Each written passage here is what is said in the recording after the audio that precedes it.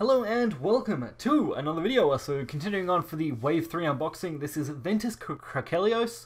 This was one of the few that was actually completely brand new, I believe. We haven't seen any Krakelios yet, so having a completely new backgun is awesome. If you have watched my last video, you know I picked all these up for about 15 Australian dollars, making them only about $10 US, which is very impressive for their price.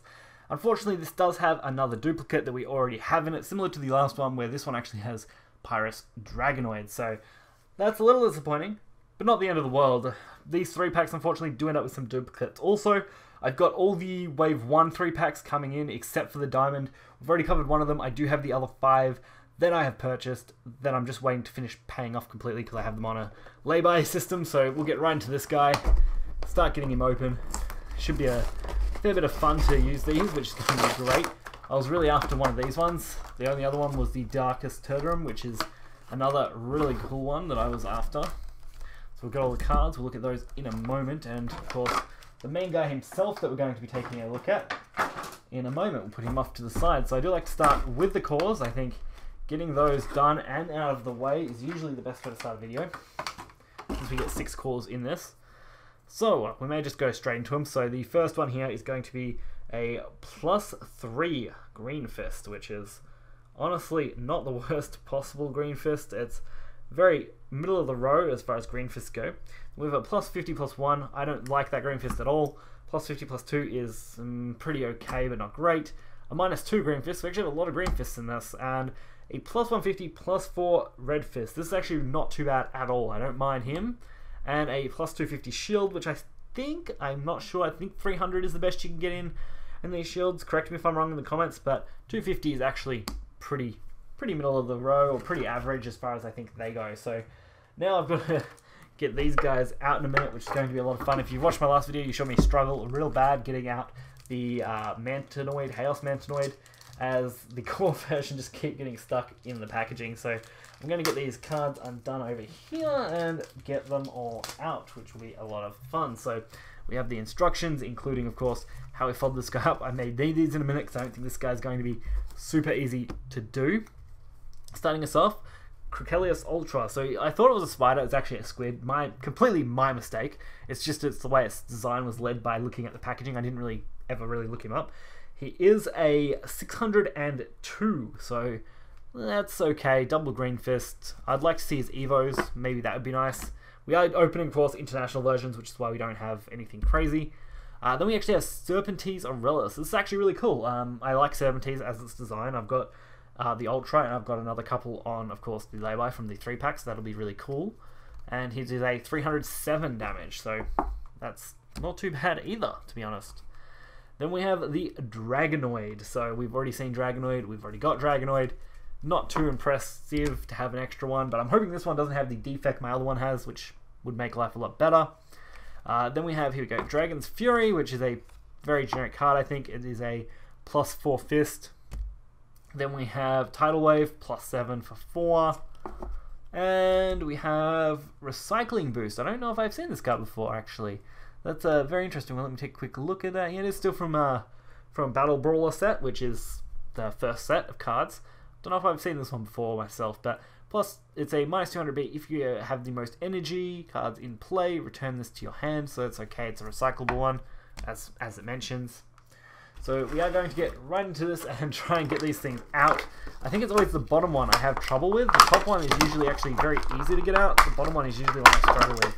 But that come out alright, and it does look like this one doesn't have... No, it doesn't look like it has the defect. The defect that these Dragonoids, all Dragonoids, can have, that I've seen so far, is that the horn doesn't close in properly, and sometimes they do that and pop open too easy. So if we close this guy up, we'll see how it is. I believe the fix for this is to, of course, have a better tail, but it looks like this one is okay, at least compared to my other one, which is really bad for sticking out. If I had it right on hand here and wasn't in another room, I'd grab it for you guys to take a look at, but not too much to look at. Now we'll get this Serpentes out. I don't actually have any core Serpentes. I've only got the Ultra, so this is going to be a brand new one to take a quick look at. So we might take a good look, and I actually really like Serpentes' design when he's in core compared to his Ultra. I think it's much cooler as far as it goes for looking like a flying bat beast thing. Like his Ultra's cool, but I think this one's just so much nicer for its design, with even his little tail here that works on him. So really not bad. I really love the work that Bakugan puts into these, and Spin Master, sorry, puts into these. So he does just very easily fold up too, so that's great. We'll put him off to the side as well before we get into the main event, which is going to be Krakelios. Obviously this is a squid type to Bakugan, I think, so I don't think they've locked him in anywhere. Taking a look at this, not like Fangzor, so we should just be able to kind of work him out. I don't want to snap any pieces because he is quite a delicate one. Wow, that actually sounds really funny when I'm trying to pull him out of there. Maybe because there's so much detailed plastic around him. Alright, there we go, got him out. Not too much hassle, but he's definitely interesting. So thinking about his design in the card, he should go up this way. Something like this, I think. So this is actually really awesome.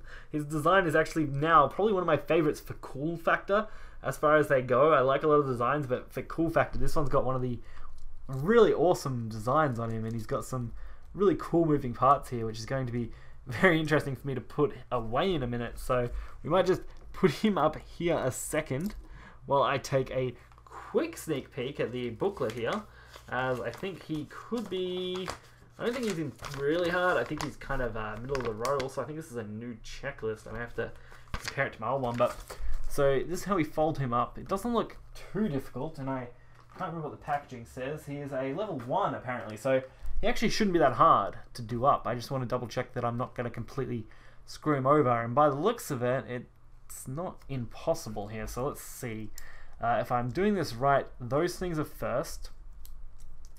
Then we want to go for the head. So you go the little pieces in, then we go the head down and in, which I guess kind of clips there. Guess those guys kind of come up, and these guys come up. Yeah, there we go. So yeah, he was actually not too bad. He looks like he does look kind of like a little watermelon, to be honest, which is actually really awesome. And I think his magnet is actually back there, which doesn't surprise me too much considering his design. So let's see if that's it.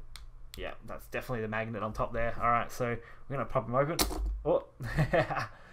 So yeah, so he's designed to pop open and roll into the top form like this, which is really, really cool, to be honest. I can't fault how cool that design is. So again, a little disappointing when you get duplicates, as it always is going to be, but these duplicates are actually some of my favourite Silly Dragonoid is, and I'm really glad that this Dragonoid does seem to be better than my last one. I think I'll definitely swap him out in the deck that's using him right now, so that'll be really cool. And if you guys haven't, I recommend keeping an eye out, because we are going to have a lot of game videos. We've had a lot of product videos, and we've got a lot more to come yet. We've got card collection openings that I have to pick up to be able to do those. I've got those 5 3-packs that we're going to have an individual video for each one of those as well.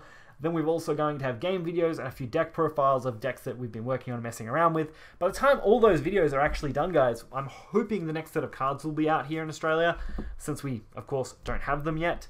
We've only just got some of this Wave 3 stuff, which we're not 100% sure was actually meant to come out yet, but has, so that's really cool. Hopefully you guys did enjoy this video. If you did, be sure to hit the like button and subscribe for more content. Until next time, guys, see ya.